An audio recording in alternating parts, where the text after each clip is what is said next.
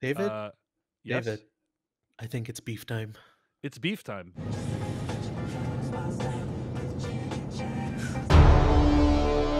Shortly after arriving home from the chase scene, Amy starts to tell her husband, George, right, played by Yeah. Joseph Lee.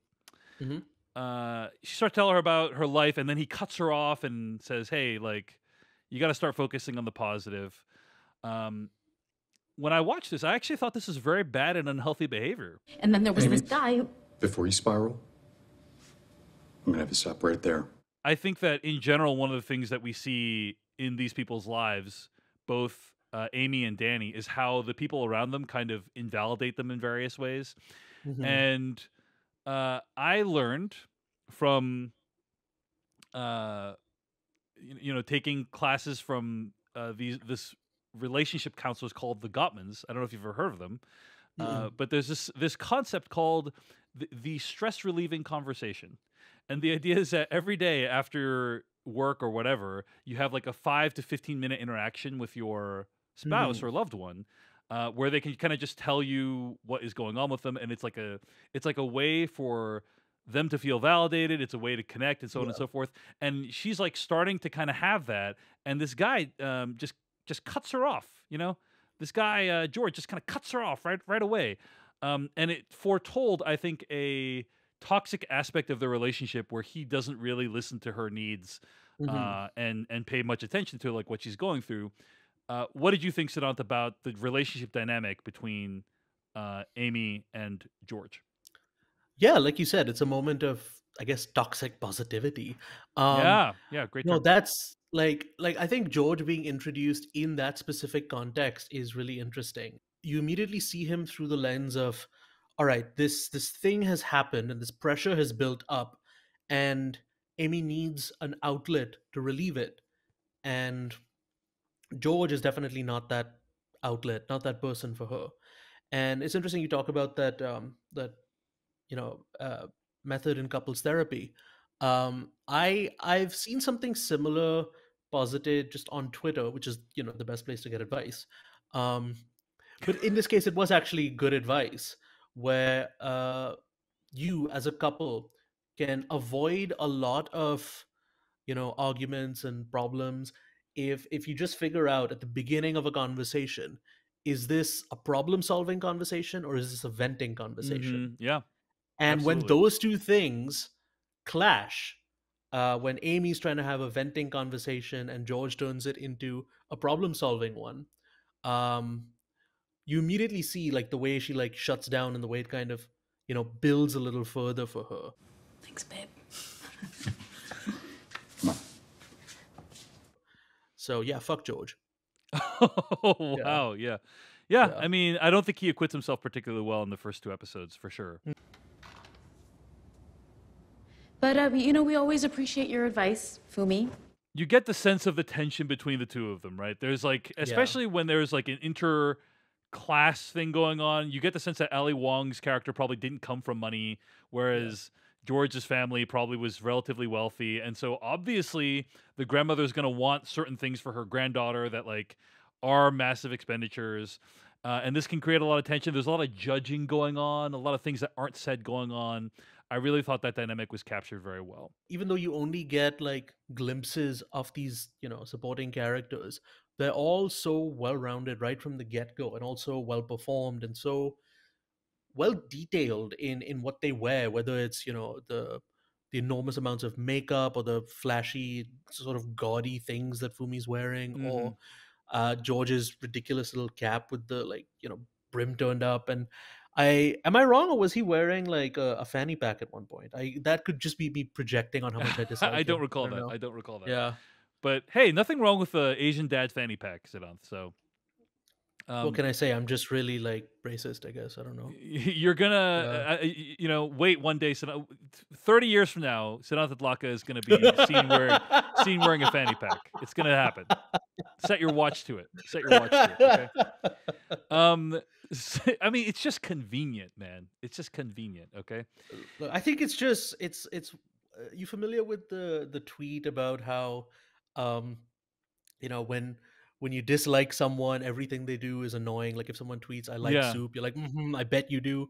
Like, Yeah. yeah, I bet you wear fanny packs, George. Like, I think outside of the context of fanny packs, outside of the Oh, in the context of context of George, George, fanny pack, fanny yeah, packs are yeah, fine. like Yeah. Batman wears fanny packs, Yeah. so I think it's cool. 나 그때 엄마 아빠 원한 땅 사줄게. I'll build a big house. Danny's relationship to his family.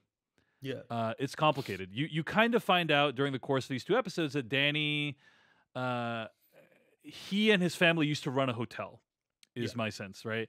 And Danny helped to facilitate his cousin Isaac selling, I think it was baby formula or something along those lines out of the hotel. Counterfeit baby formula. Who would have thought that was a thing? And you get a sense that because of that, they got into legal trouble. And like, if you're an immigrant, it's like really serious to get into legal trouble. It like jeopardizes your entire, immigrant status. And so you get a sense that because of that, they had to like sell the hotel and move on. And that's why his parents are back in, I think, South Korea. But the conversation that Steven Yeun has with his parents is so similar to many of the conversations I have had with my parents, because like there are some families out there, okay, who they can be very honest with each. I've seen them depicted on TV shows and films. I've seen them talked about on TikTok. I wish you have heard tell. I've heard tell. I will never understand, but there are certain families out there who, when they talk with their parents, they can have an honest conversation about what's going on in their lives, right? I don't recall the last time I have ever had anything like that, because when you're talking, when I am talking with my parents, it's always both parties want to represent that things going in their life are just fine. They don't want the other person to worry about the other party. And of course, it always comes with, like, in the case of Steven Yeun's character, his parents saying, "Hey, you should marry a nice girl from church." Definitely something I've heard approximately 600 times in my life. So I related a lot with what was going on there. But I think Steven Yeun's character, Danny, is, in the parlance of our times, a loser. And I just want to emphasize that, like, for many Asian families, for many immigrant families, being in Steven Yeun's position carries a second layer of shame. Yeah. Which is that people in his position are supposed to be taking care of their parents. They're not supposed to be a drag on their parents. They're not supposed to be like hurting their parents in any way. They're supposed to be taking care of them, improving their lives. And that's kind of the opposite of what Steven Yeun's character does. I've been busting my ass ever since mom and dad lost the motel, and you're gonna sit here and gamble? It serves a very interesting plot function because you immediately know, just from his first like FaceTime conversation with his mom, and I think his dad is also there, that this is the big thing weighing on his mind, the fact that he wants to bring his parents back to the United States. And from there on out, every decision he makes is going to be geared towards that. It's going to have something to do with his family, with his parents, even if they don't come up directly in a conversation. And you see the way that even though he's like a little frustrated on the call, he, like you said, wants to give the impression that everything's fine. I'm working on something. I'm gonna have you guys back, that sort of thing. You really think you should be lecturing me when you're the one who let Isaac go to shady shit at the motel? That's why we lost in the first place. He is so good in this show at capturing the feeling and capturing the appearance of having lived with anger and lived with frustration and self-loathing for so long. Because for a lot of actors, anger is something that you build to immediately right before it happens. Anger is something that happens in the moment. As George would say, it's a transitory state. But it's you can tell like that this is something that has just like seeped into his bones over years and years, and just every movement, the way he carries himself. But yeah, you can see it in his eyes, like just what he's carrying around with him. Yeah, there's a great shame. There's a big chip on his shoulder. One of the ways that I have this theory, Siddhant, Go for it. and I don't want to accidentally slight you. Maybe you've used this. Let me put it this way. Let me try to say this in the most innocuous way possible. He calls that person on the phone when he's trying to buy that place, and he's like, hey, I own a very successful construction company. I have a lot of money. Please call me back because I want to buy the blah blah blah. I run a very successful residential construction company, and I'm very serious about buying. People in positions of power don't need to reiterate that they're in positions of power. That's Yeah. kind of the fundamental thing, right? Yeah. You don't need to say, I have a big and successful thing. If it was big and successful, you wouldn't need to say it was big and successful because people would already know about it. You don't see Maria Bello's character saying, I have a big and successful hardware place, because it's like everyone already knows. It's like she has like the Lowe's of this world or whatever it is, right? Like whatever. So it's like the CEO of Lowe's is saying, I have a big and successful hardware company, that doesn't make any sense. And so the people who, that's kind of always been my theory is like, if you are actually the thing, you don't need to say you are the thing. Yeah.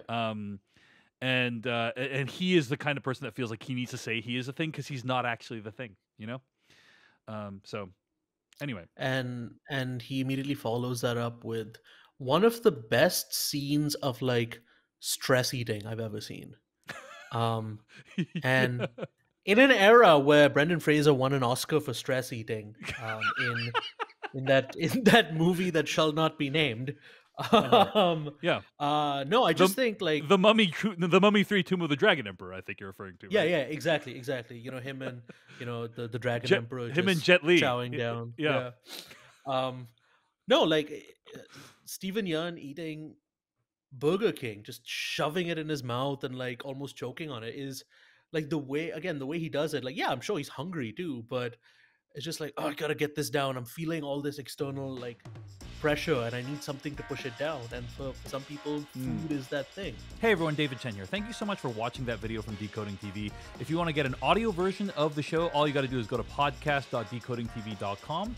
And if you want to support what we do, get ad-free episodes of the podcast and also bonus episodes of the podcast, go to decodingtv.com and become a paid member. Of course, you can also like and subscribe for more. We appreciate it. Thanks. See you later.